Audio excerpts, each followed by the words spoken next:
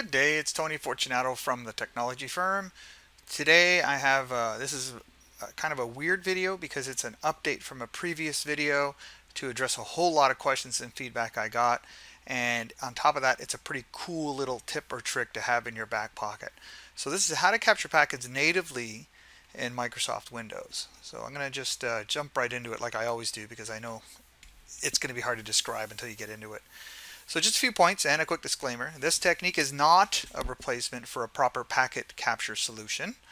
I've not tested packet loss and latency accuracy of this technique, and these are some of the things that people have asked me about when I did this first version of the video a while ago.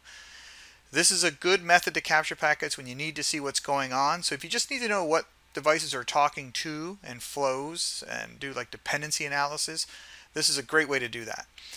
It's also a great solution if you can't install Wireshark on a client's computer. I'm running into that a lot lately. Go to a client's place and the person's computer is quote unquote locked down and you can't install anything. And if you do, they have software that takes it out or sends an alert to a management station. So you don't want to get into that. And then to get around that, what we do is we use things like taps. If you use an Ethernet tap, then you got to worry about port security. Then you can use a USB tap, and it goes on and on and on. So this is a cool little way to do it. It's built into Windows. So make sure you're using an elevated command prompt or run in administrative mode. This is the only thing that might cause you a problem because I've seen some places where they don't allow people to run the command prompt for obvious reasons. But that's a very, I'm going to say a small portion, a minority of the things I run into. This usually works okay. So spend some time going through the netsh trace command. So there's some help screens around that for your specific scenario and configuration. And the reason why I say that is because once you see the command, there's a whole host of stuff you can do. I am not covering anywhere close to even a quarter of those commands because this video would be like 5 hours. It's not worth it. I'm just going to show you how to get started with it, and then you can play around with it and figure out any extra stuff that you might need. So the first command is netsh trace show interfaces, and this is a lot like when you do tshark or dumpcap space -d and it shows you an interface list. Same idea for netsh. So this will show you the interfaces. I had a ton of them, virtual and whatnot. So this is an excerpt from mine, and you can see it's got my Ethernet, it's got Bluetooth, and it's got a Wi-Fi. I just kind of left those three up for you. And it tells you the interface index, and that's kind of important if you decide to use that later. It tells you, of course, the GUID, description, all that good stuff.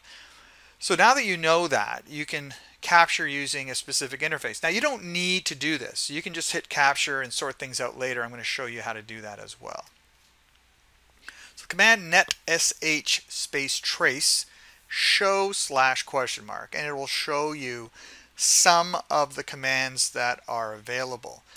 Now these are not all the options, these are commands. It's really important to understand the difference. So you'll see what that means in a moment. And this is an example of where I said every single one of these will have a whole ton of sub options and commands that you can really go down the rabbit hole with. This netsh trace show capture filter help. This is the big thing. People asked me last time, that's a great command, but how do I capture from just my Ethernet, just my Wi-Fi? How do I capture for a specific MAC address or an IP address? Well, this is how you do it. So there are capture filters built into the netsh trace command. This is, again, a very small excerpt. This was, I don't know how many multiple pages this was, but I only took 2 little snippets out of it just to show you an example of some of the common stuff that you may want to know about. And even the interface, right? A local area connection, and that's going to be based on whatever you found out when you type that show interface command over here. Okay. Let me make sure that I jump ahead. No, I'm good. All right. So testing. First thing you need to do is test, right? Don't do this live at somebody's desk one day because you just heard about it from me. Just take a few minutes to test this thing out. Make sure it works on your PC. Make sure if you have special software group policies, this doesn't get affected by that, all that kind of jazz.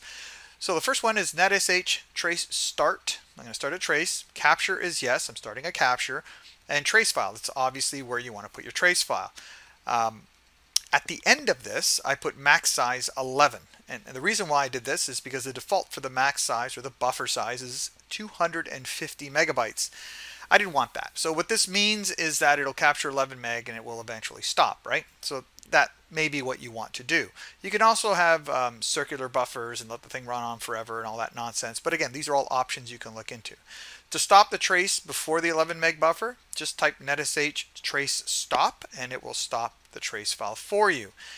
You can also get the status of it and all that kind of jazz. But the important thing to keep in mind here is that these are all command line driven events. So you can put this in a batch file. You can do almost anything you want with it, which really adds to the flexibility and the power of the command.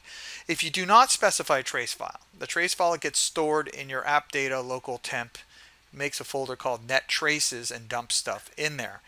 So when you do type this netsh trace start capture, you'll see this gives you a little output telling you it's running and this is where it's going to go and that kind of thing. Okay. A little more testing. So now that you did that, you're probably going to want to capture from an interface. And that's where this comes in. So capture interface Wi-Fi, which again I got from my interfaces list, right? So come back here, you'll see it said Wi-Fi. I could have also used the GUID, right? There's several ways of doing this, but this one is just easier. It's more English-like, if you will. And there's my trace file location. Little note, I've got like F:, that's not a USB or a network drive. That is a local drive in my computer. Try to avoid saving trace files as a general practice to USB attached devices or network attached devices. Save them locally and then copy them over, right? This will only capture packets from my Wi-Fi adapter, obviously, and then netsh trace stop will stop your capture. Now the other one people asked about was filters. So here's an example of a filter. So the capture interface is still Wi-Fi. The IPv4 dot address equals, and then whatever you want. And then that will capture packets from my Wi-Fi interface to or from that IP address. Now, here's the thing. So you've done your little capture and you end up with this thing that ends with ETL. And people say, what the heck is that? Well, if you had Microsoft's netmon, you could open it and then save it as a pcapng file for Wireshark. Well, Microsoft stopped development for Network Monitor and people are kind of, not happy about that because it was a pretty good analyzer. One of the Microsoft developers on GitHub put a little tiny utility called ETL2 pcapng, and it does exactly what you think it does. It converts ETL files to pcapng files. It's free. There's nothing to install, so you can just run it off even a USB key if you like. You run it and it'll just convert the file for you.